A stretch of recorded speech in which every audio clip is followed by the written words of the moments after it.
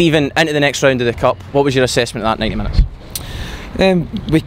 We done what we came here to do. It was a tough game, it was tough conditions, the weather and the pitch was tough, but we knew that before we got here. The message before was, like we made clear, it was a test of our character and our attitude, and I felt like we came through that, and as a result, you know, the 2 goals we scored were excellent. We probably could have got another couple, and we're a team that put you under pressure for set pieces and throw-ins and stuff like that. I think, you know, Liam Kelly had a pretty quiet day. 2 goals coming from McMandron, who starts his first game. Shane Blaney making his debut at the back. How nice is it from a manager's point of view to have a wee bit of depth now in these positions and create that kind of competitiveness amongst the squad? Yeah, you need that. You need the competitive edge, and you know, the better I am, the better you need to be to keep up with me, and vice versa. I mean, the competition, you know, is healthy. It's not a reflection on how Kev's done this season in terms of how Mika played and started the game. We've been heavily reliant on Kevin. He's been excellent for us this season, so it was a chance for us to come in. He showed up well this week in training. I thought he was excellent today, scored a couple, maybe could have got one more if we're being hypercritical.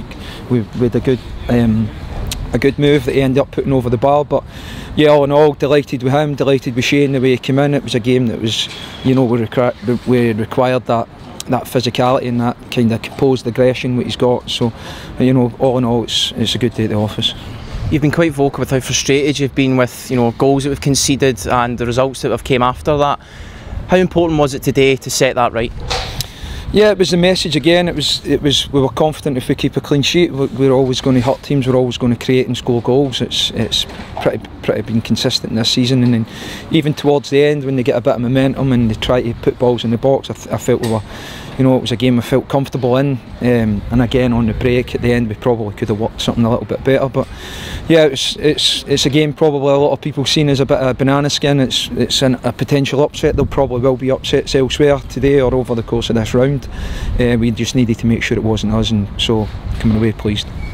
You say avoiding that kind of banana skin. We had 2,000 fans here today that made the journey up after what has been a difficult run. Yeah. What's your message to those supporters? They're magnificent, you know that. Even when we got off the bus, the noise they made coming off the bus, and there was fans there, it made the players realise, yep, we're getting a proper, you know, backing. It was a good away day for them. It wasn't, you know, the match was never going to be conducive to being a fully 90 minutes of entertainment, but I felt within that we controlled it, and we dominated the chances. But the fans coming and supporting us like that you've no idea how much that helps us. So a big thank you from us and the players to them for helping us get over the line.